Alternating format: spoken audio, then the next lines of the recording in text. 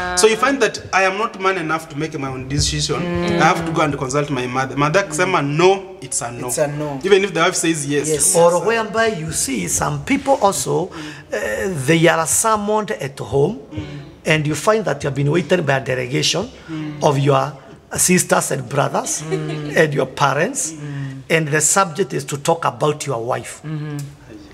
Now, that is so humiliating. You see, you've been summoned, and they are coming to talk things that you know very well. They are neither here or there. Or even you come and your wife is the subject of anawekwa pale, and they are saying that they don't want this, they don't want this, and you are there. Now, I want to say that is very, very wrong. There was a conflict in a marriage. So this guy, he doesn't talk to the wife. He's not ready to solve the issue. Then I'm better by the way to end home weekend. Fine, I'm going to greet my parents. You can get together, nini. Then they drive to the village. Bibi ajui kuna shida nini. Kufika huko. There are councils of elders. So we've called you here today because you people know what is happening. So everybody knows what is happening apart from her. Yeah, mekuja kama fara mekuja kutembelea. Then apart so anaanza now. Kuna committee. So maybe Mama Nani, you can tell us what's happening. Like, Mimi, what is happening? Yeah, no, our brother has come to us. Has been complaining. She has complaining. You are no longer a wife. This is what you do. You no longer have sex with her. So Nanza kushanga. Even bedroom secret issues are now. Your mother is away. Your brother is away. Your cousins are away. Everyone's now aware about that. Now it's no longer. Is it that even third party or 100 party in the marriage? In such a situation, inakuanga the guy is looking for an excuse for mischief. Oh my God. When people are looking for excuses for mischief, they call committees that you don't know about it. And then most of it, then during that time, he will not speak. Sasa tunataka huyu cousin anatoa maoni yake, huyu anaongea, the husband is just there. And then whatever will be decided in that committee is final. And it mostly is against your wife. Obviously, it cannot be. So makwambia kuanzia leo ataki kusikia brother yetu akilalamika that you are no longer doing this. If you are not able to do this, then you tell us if you are tired. Number two, you don't support our brother in this and this. If you're not ready to support him as a wife, then tell us. Oh, yes. Number three, we are told that you are always this, you go out. So you are a community wife. So you are like, why did you tell me these things?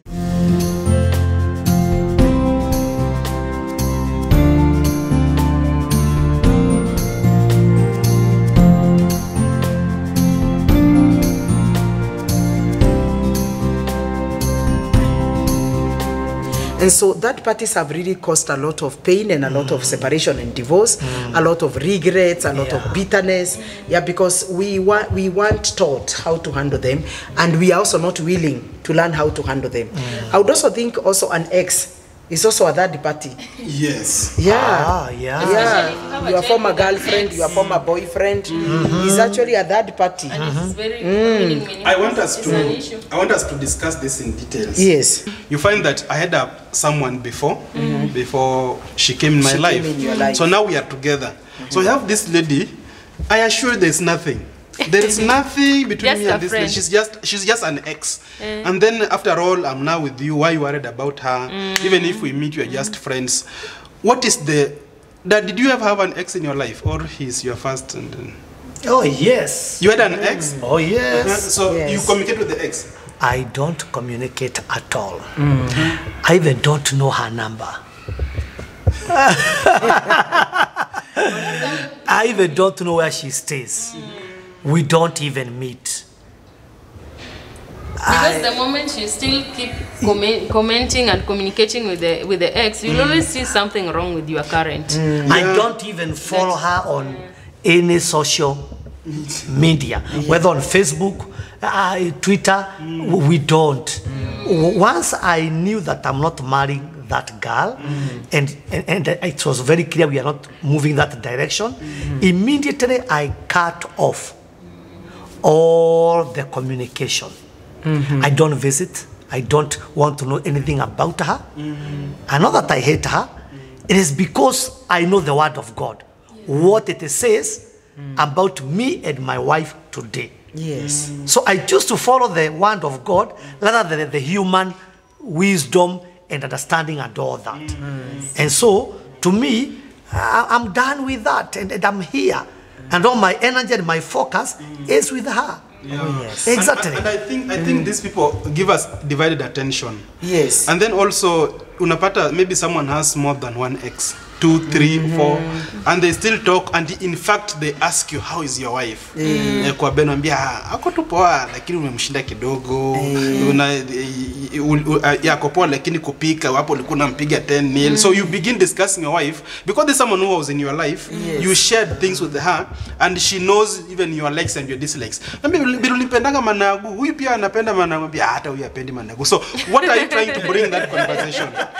Actually, you are trying to introduce a negative making me energy. think that this third party thing and this ex thing is the level of emotional maturity ya huyu jamaa or the lady that allows all these things. Because if you are a person who is grounded, there is a space you cannot allow people inside. Like discussing however bad your partner is. Yes. For the sake of integrity and dignity of your family. Yes. There is an extent you cannot go. However bad is performing, you'll always package it well to show people that where I am, I'm happy even without you. In And fact, I agree with what you are saying. Yes. Anyone entertaining that kind of discussion, Yes. or someone dragging you to discuss their partner in a negative way, they are not helping you. They are not helping. You don't even require or need such kind of friends or relationship. If anytime we are meeting with my cousin, with my friend, she's talking to me about negative things about my wife, I will not meet with them. I will not have coffee with them. I will not even visit them. I will cut off that relationship. Because them, they are happy in their family. I don't discuss negative things about their husband and about their wife. So why are they bringing those devils to me? actually, I think it's irresponsible. That's how, honestly, respectfully, I see it. It's very irresponsible to gossip or discuss your partner, with an opposite sex. Not even opposite sex. Any person, even if it's your mother. Mimi hata kama ni best friend. Yes. It's not Tuseme right. kuna wengine wanasemanga boss wangu is very understanding, is a spiritual guy. You go to them to discuss your partner, and your partner doesn't know about the issue. They don't know he's the agenda of the topic. That is a level that's infidelity, by the way. That's infidelity because if I can go and confide in someone, I cannot tell you that your managu is not well prepared, but I can tell somebody else that your managu is badly prepared. That means I am confining this person better than you. I trust this person better than you. So I also think that when we talk about third parties like our exes, it does not only mean ladies but also men. So also if I have my boys around me that I think they were my company, I used to hang around with them. My 90% of my time I was always with them. When I get married, I need to cut that. Define your boundary and then have now say by the guy buddies. In fact, most of the, I had someone that we were trying to advise and talk to them and counsel, because this man, after he got married, he had a group of men, boys. They used to go for bash, football, you know, movies and all that. And after getting married, the same guys, and they're almost 10, they come and sleep in the same house. What? Almost 10. Yeah, so because now he's a 2-bedroom house, so what they used to do, they used to sleep in the table room. So amewatafutia mattresses. You get the point. Wengine amewanunulia whatever, carpet. And so those days when the men would come Friday, Saturday, and Sunday, those 3 days, the wife cannot see the husband, because now the husband cannot stay in the bedroom with the wife. He has to come and stay with the boys. What? And then he tells them, but before even I married you, I had these people. So it was a tug of war, and that marriage was really strained, and the man didn't seem to understand. He saw like the lady was overreacting, doesn't want his friends. But I think that's what we are talking about. Third party, if you are not very careful to put boundaries, as Beryl has said, they are likely to be used. You can use them to destroy your own marriage. Exactly. Yeah, so you can imagine 10 men in your house and you're just newly married. So instead of having sex with your husband, he's with them at night watching movies, drinking coffee. It was a terrible. Yeah, so when we talk about third parties, it's not necessarily family or friends. Can also be things. Can also be the job we do.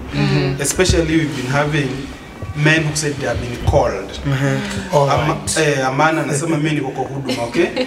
And the guy goes to a mountain almost 1 month. going to seek God. 3 months. Yeah, 3 months. He's fasting, so no sex for 1 week. Yes. Nataka sitaki kujitia najisi, si ndio? I want don't communicate myself. So unapata this person spirituality yake imekuwa third party. And if you try to interfere na someone una interfere na Mungu. Huyu si mimi, huyu ni Mungu. You're opposing God. So what is this? Or maybe going for a mission, one mission after the other. One mission. And this is something that we have said already, but I need to emphasize. Yes.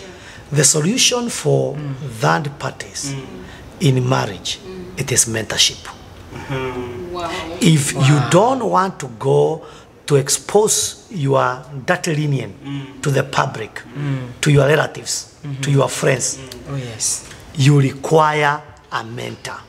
Wow. Mentor. And any marriage without mentorship, It's true. no matter how good it is, the enemy will attack. Daddy, maybe somebody is wondering, who are these mentors? Are they the pastors, counselors, information podcast? Who are these mentors that has this information? Maybe? Mentors are people like you and me, people who understands better the role of a husband, the role of a wife, this journey about marriage. They may not be educated so much, like maybe you are educated. They may not have the money that maybe you have, because that might not be the qualification of a good mentor. One can have a lot of money, but they may not help you in marriage. One can be a professor or a doctor, but he is struggling a lot in marriage. So when you're thinking about mentorship, it is beyond finances, it is beyond all these things that people talk about. So you should be able to look, number one, what is their belief? Watu wanaamini nini? You know, what track record do they have with one wife, with one husband? If they are parents, have they been raising their children? Can we talk about these people and who are they? So you have to look at the inner value. Wow. You have to look at, what do they believe in? What do they, about especially marriage? What do they stand for? So these are some of the things that you'll be thinking about when you're talking about a mentor. Not necessarily you are a pastor. You can have a pastor, but maybe on that line of mentorship, he might not maybe be qualified. Let me say that. Let me just. And I'm talking about I want to mention specifically about marriage. Yes. You get it? Yes. Yeah. I want to mention names. Yeah. There was a place we were fellowshipping, and the biggest mistake you'll ever do is share your marital issues with your pastor, because the whole church will know about it. Yeah.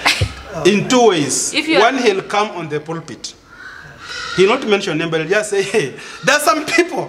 Ndo imewashinda. Unashangaa waliolekana kwa nini? Watu wako na ujinga, sijui bibi ajui kupiga, and you took your wife there just for advice. He'll advise, but at the end of the day, he'll come and preach. Number two, whenever he meets any brother, then he'll be like, do you know Brother Joseph? Usimwonege ati anabii yako anafurahia, but watu wako na shida kwa ndoa yao. They have been coming to my house. We've solved the issue until midnight in my house. These people, in fact, that wife is thick. So I like how Daddy has put it. He doesn't have grace in that area. Yeah, so maybe he has grace in finance or other things, but when it comes to family, maybe he doesn't just understand. Yeah, and then for what you've said, those options, confidentiality is also a very big issue. Yeah. And you see also, to me, I think that's the way I like it. Like, for instance, my wife and I, we have got a number of people who are our mentors. Yes. Not one, not two, people that we talk to, people who talk to us. You who are mentors also have mentors. Oh, yes. The reason why we are what we are today is because there are people who speak in our life. There are people who guide us. They are not in the church where I pastor. You understand? No, they are not in the church where I pastor. They are outside there. People who are elder than me. And I have intentionally, or we have agreed with my wife, to choose people who are a little bit elderly than we are. Because some people, they have got friends who they call mentors, but when they are rebuked on something, they get offended. Now, that's not a mentor. You are cheating yourself. If your mentor rebukes you and you get angry, it's a sign. That's not a mentor. Okay? If your mentor calls you and you tell him that you cannot go, that's not a mentor. Very true. If your mentor calls you and you get offended, that is not a mentor. Very true. A mentor will tell you what you don't want to hear, but the right way, biblically. Yes. You get it? They are profitable, but they are not comfortable. They are profitable, but they may not be comfortable to stay with. So the colleague you work with, or the same guy you went to the same school with, and you call them mentors, and you take a beer with them, those are not mentors. They are crab partners. You need to differentiate. All right? Yeah, a mentor will tell you, stop taking alcohol. It will destroy your children. Yes. It will destroy your life. Nobody has become richer by taking alcohol. Yes. A mentor will tell you, the Bible talks about one wife. What are you doing with the same? What are you doing with your tradition? 3 wives, 4 wives. That is tradition. Come out of tradition. Actually, the word of God says in the book of Mark that you destroy the word of God because of your tradition. Mark 7 verse 13. Exactly. Exactly. From Daddy, Yes. he has said something so very vital for every family, that if you don't have a mentor or rather an authority figure, because these people must be credible enough to earn the status, you might be headed for an uphill task. So you need to find somebody who is credible enough to be someone to look up to. Wow. As we look up to them. Amen. And each day we put intentional efforts towards growing, towards learning a new thing, a new concept, towards learning about each other. Amen. Who is this person I'm married to? Apart from being Salano, who is funny, there is a huge aspect of him that I need to learn so that I live with him. So we need to have those intentional efforts of getting these people, credible people. Umesema credible. I really like that. Yeah. See, social media ma celebs. That we get mentors in social media. Some Yes. like nani Kanye West. He's my mentor. Now they have never met. They don't know you. You have a mentor who is in UK and you're in Kenya, and you're calling that one you are. And you have never met And you don't know And each you don't other. know You only their follow them life. on social media. Even spiritually, you find there are people who say my spiritual father is in Canada, you know, and you have never met. Even he doesn't know you, you know. If you have a problem, he can't even be able to help you. And you're talking about a spiritual father who is miles and miles away. Wow, there are so many people around you who can help you. And could you be learning away in a very wise way? You understand? And so to me, when you're talking about mentor, you have to be naked and not ashamed. Wow. Before them. Naked and not ashamed. If before you are mentor, you cannot be naked and not ashamed, that is not a mentor. Wow. You have to tell him everything. Hizo vitu ambazo mnafanyanga wewe tu na mke wako, vituko zote vile akikasirika anapanda juu ya stool si unanielewa? Vile ambavyo anakunyima tuatua, you get it vile ambavyo alikuita majina ambayo ulikuwa unaitwa ukiwa mtoto kabla hujatahiriwa. You get it you have to tell your mentor those things. If you are not exactly, So you need a mentor for you to have a good marriage, for you to avoid these third parties coming in your marriage. So as we just come to the end of this show, I want us, each of us, just to give final words, and then we call it a show. Marriage is an institution that involves two people, a husband and a wife, who are male and female, who realize that they are not perfect, but they submit their lives to a perfect God to perfect them. I want to say this. It is important for us to invest in mentorship and in knowledge, and more importantly, on the Word of God. God bless you. See you again. The show has been a blessing to me and to you, and we've realized that anything that takes time, life and energy from our union or marriage, or you can call it relationship, that should be treated as a third party. And before we contact or run to a third party, we need to see to it that these people are credible enough. Do they mean well for our unions? Or maybe there is also an importance that is coming out, and highlighted importance of having mentors or people, authority figures in our families, in our unions. So you can have people whom you call pastors, you can find these people in big authority figures, counselors or therapists. As long as they have a balanced perception towards marriage, you can direct your issues to them. But mostly before you run to someone else, see to it that you can sort it out with your partner. If it is overwhelming, try and see the will of God concerning the issue. You will get a clarity of direction, and you will find that the next step you will be taking will be easier and will be the one that is beneficial for both of you. Be blessed, and thank you for always tuning in. May God continue to bless your families abundantly. The reason why God gave you that family is because God knew very well that you'll be responsible and accountable for every decision that you make. As the head of the family, don't allow third party into your marriage. Be it business partners, friends, relatives.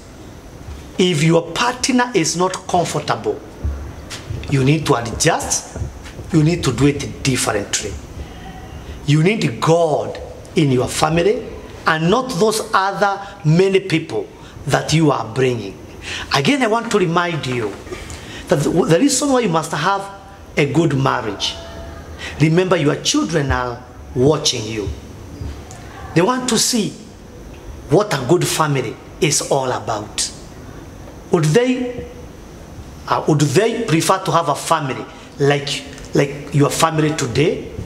So choose to do it and do it the right way, so that they can learn from the best mother and the best father, and that is who you are. God bless you. I know you have learned so much from the show today, and it has been full of lessons.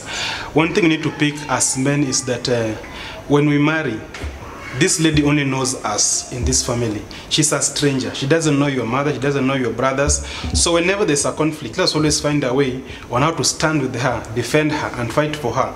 Not going to fight against her, so that we may be able to build this family together and stand together. So above all, let us get very strong boundaries around our families, around our marriages, so that we know who is coming in as a helper or as a destroyer.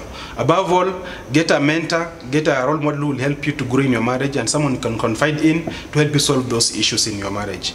Until next time, this is Naked and Not Ashamed Show.